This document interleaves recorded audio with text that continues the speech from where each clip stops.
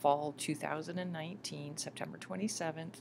We're doing this audio recording in our microbiology lab during open lab. So you might hear some folks talking or asking questions, and I will interrupt definitely to answer their questions, and it might be helpful for the lab exam. So folks, people have been asking how to prepare for the lab exam, and our lab homework study guide packets were made specifically to help people get ready for the lab exam. So the topics covered in our homework study guide packets are the topics you're most likely to see on the lab exam. So I thought what I would do in a series of these audio recordings is just walk through the lab study guide packets, and I'll offer some sample questions along the way and some answers to them. It won't be exhaustive, right? But just to give you an idea of what some of the questions might be like. So we start with safety, and of course safety is really important. So you'll recall in your lab study guide, there was vocabulary. You want to review what are opportunistic pathogens, and again, that's what we work with in our lab. The microbes we work with have really low virulence, but if they're given the special opportunity to invade a host, for example, if the host defenses are lowered, they can cause disease. And another term we want to know are compromised hosts. Those are hosts, in this case humans, whose defenses are lowered. So you want to review what would cause folks' defenses to be lowered. So any cut to the skin or the mucous membranes, that's your skin is like your major frontline defense against microbes, likewise your mucous membranes. So surgery, accidents, burns, anything like that would definitely increase your risk for infection. We said that folks that are perhaps undergoing cancer therapy, chemo, radiation therapy, are immunocompromised. Folks on long-term steroid therapy, steroids suppress the immune system. The really old and the really young are going to be at higher risk. Pregnant women will be at higher risk. Anybody on immunosuppressive therapy, say for some chronic inflammatory disease, or on immunosuppressive therapy for autoimmune diseases, they're all going to be at higher risk for infection. They would be considered compromised hosts. Additional vocabulary amplification is when we're going to increase the number of our microbes, and that's what we do in our lab. We're always feeding and nurturing our microbes, trying to get them to grow and divide. And the concern there is that we may exceed the infectious dose, which is the number of microbes required to overwhelm a host defenses and cause disease. This one's really important, as you guys remember, when we're working with growing our microbes in screw cap tubes. What's really important is we always loosen the tube. We loosen the screw cap so the gases can vent, so the tubes won't explode. We always loosen the caps before we put our cultures in the incubators. If we're going to store the cultures in our lockers, we loosen the caps, and we're going to loosen the caps before we put the cultures in the kill area. Labels are really important. So your labels should always include the name of the microbe, your name, at the very least, the first initial and your full last name, the date, and your lab section. And the labels are always placed on the part of the container where the microbes are growing. So for example, in our screw cap tubes, the label always goes on the glass portion, the glass body where the microbes are growing. On our agar plates, the labels always go on the bottom of the agar plate. Do go through the practice quiz again, folks, because these are like some typical questions that you might see some of these again, or related questions on the lab exam. Always good to know how to deal with a spill, because that's a really common accident we have in the lab, and also you want to review the Bacti incinerator safety rules. And again, you guys, we've kind of joked about it, but it actually doesn't hurt. Whenever there's a question on lab safety and you don't know the answer, just say wash your hands, because washing your hands is always a good idea. So folks, now we're moving to Chapter 2, Unit 2, Lab Equipment and Media. So remember, one of the most important skills you're going to learn in the microlab is sterile or aseptic technique, which are techniques used to prevent the introduction of unwanted microbes into our media or onto perhaps our instruments. And if you're doing dental surgery or any type of surgery, you know you want your instruments to be sterilized. Here's some examples of some of the equipment and the media we'll be using in the lab. So A is an inoculating loop, and we're going to use the Bacti incinerator to heat sterilize it. Here we have an auger plate, and remember folks, we never open the auger plates completely. We open them like clamshells. Don't put the microbes on the inside of the lid. There's no food there. We're going to transfer our microbes to the surface of the auger, which is in the bottom of the plate. After we finish the transfer, we're going to tape the lid to the bottom. We're going to invert it, turn it upside down, and remember the label goes on the bottom of the plate. This is broth in a screw cap tube, so we want to remember to loosen the cap before we put it in the incubator. Broth will appear cloudy or turbid if microbes are present or if cells are present. So before inoculating a broth, you always shake it gently to make sure that it's transparent, that it's not cloudy or turbid. If it's cloudy or turbid, that suggests cells are present and the broth might be contaminated. Okay, let's see what else we have here. Okay, this next one, D, is an auger slant. And the auger slant has a relatively large surface area to grow our microbes aerobically. If we want to force them to grow anaerobically, we can stab the butt with our needle to force the microbes to grow anaerobically, and on the slant they'll be growing aerobically. So it is important, you guys, that we know where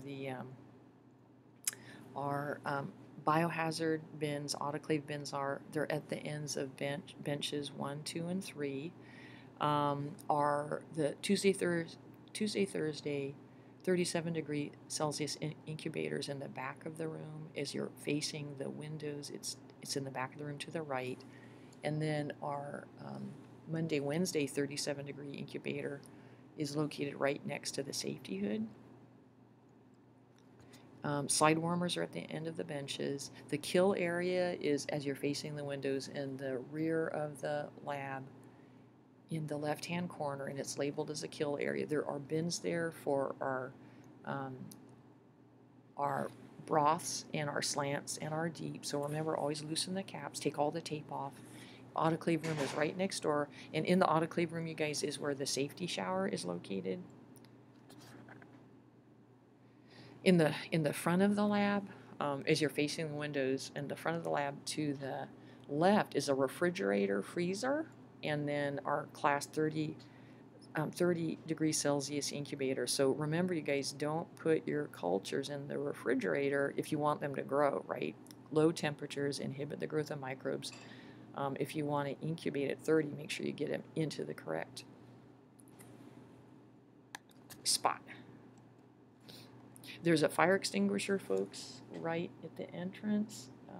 As you're facing the windows, the fire extinguisher is in the front of the lab by the door on the right, and then we should have numerous fire water buckets available, and also there'll be a fire blanket up front.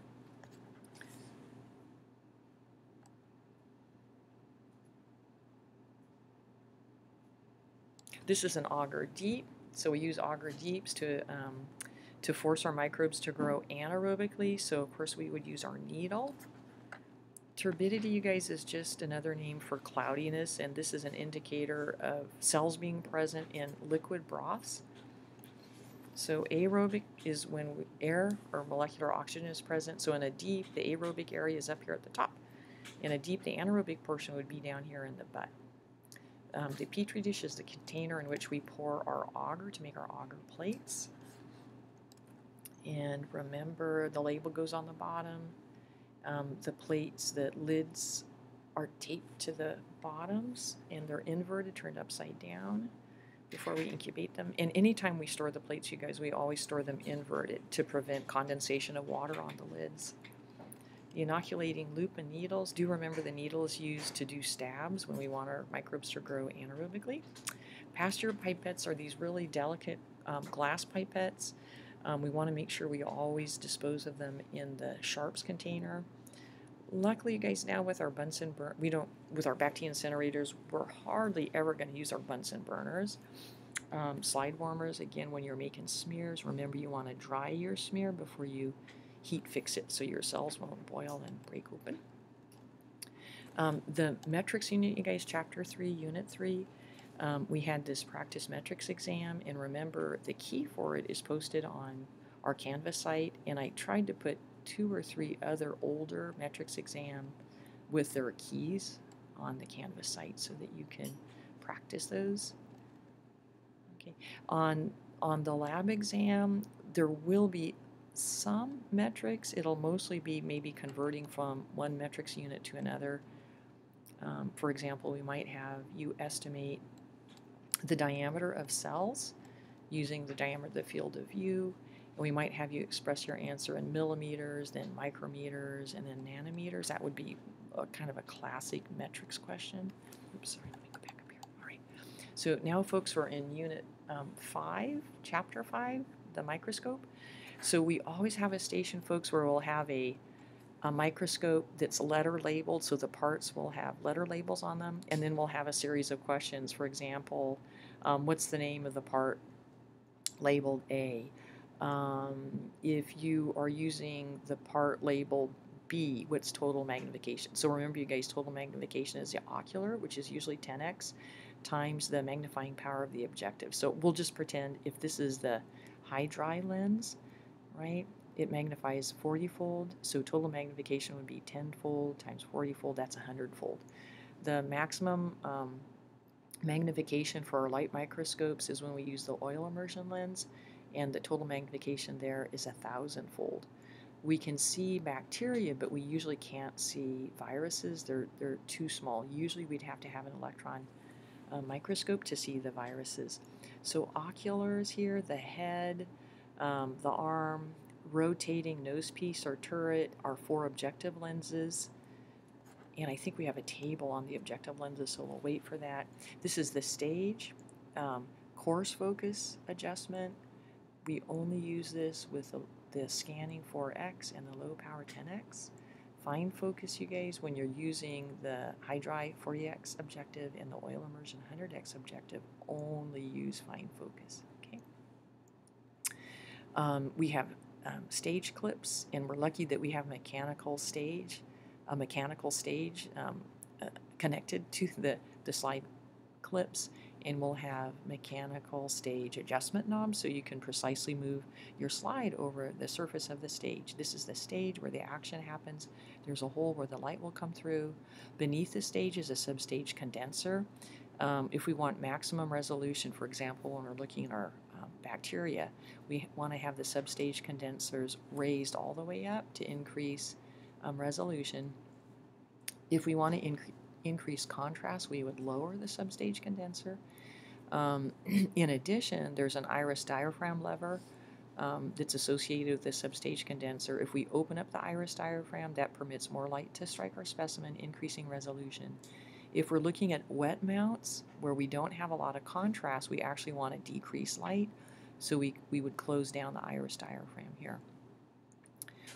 Our base, the on-off switch here. There's usually a rheostat, a variable light control, and as we move from the lower power objectives, which have the diameter of the lens is quite large, we'll start at moderate light setting, maybe 5, but then as we increase the magnifying power of the objectives, the diameter of the objective gets smaller, so we have a problem, getting enough light to strike our retina.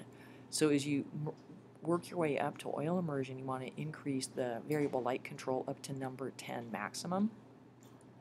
If you're using the oil immersion lens, again, you guys are probably looking at bacteria, you need maximum resolution. So you'd be working at the highest light setting, 10. You're going to open your iris diaphragm, make sure the substage condenser is raised all the way up. That's to increase resolution. And you're going to do the opposite to increase contrast. So you want less light, so you'd lower the substage condenser, close down the iris diaphragm, and cut back on your light. In addition, when you're using the oil immersion lens, remember we have to use the special immersion oil, and it has to fill the airspace between the specimen, your glass slide, and the end of the oil immersion lens itself, and this is to decrease light refraction, the bending of light, and thus we're going to increase resolution. Remember, we only use lens paper to clean our lenses, never use chem wipes or Kleenex or paper towels because we'll scratch the optical coating. So you guys, I think that's about 10 minutes. So let me stop this one here. I want to see if I can answer questions for the folks in Open Lab. And then part 2 will continue with part 2 of the microscope unit. We'll look at this table with magnifications and, very importantly, the diameter field of view. Okay.